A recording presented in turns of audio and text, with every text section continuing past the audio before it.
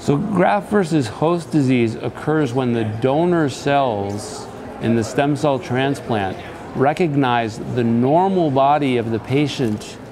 into whom they've been transplanted and attack that normal body and cause problems. It comes in two variants, acute and chronic. In the acute form, the donor cells attack the skin, the liver, and/or the GI tract, and that tends to occur 30 days through the first several months after the transplant.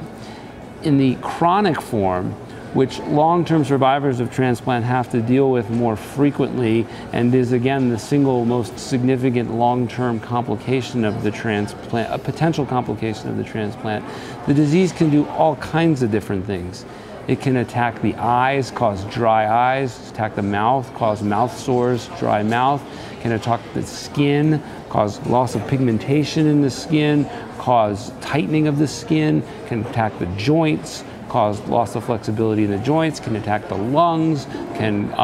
attack the GI tract, making it difficult to maintain weight, can do lots and lots of different things. The spectrum of severity of what it can do ranges from not happening at all to potentially being a very, very difficult, potentially ultimately lethal thing.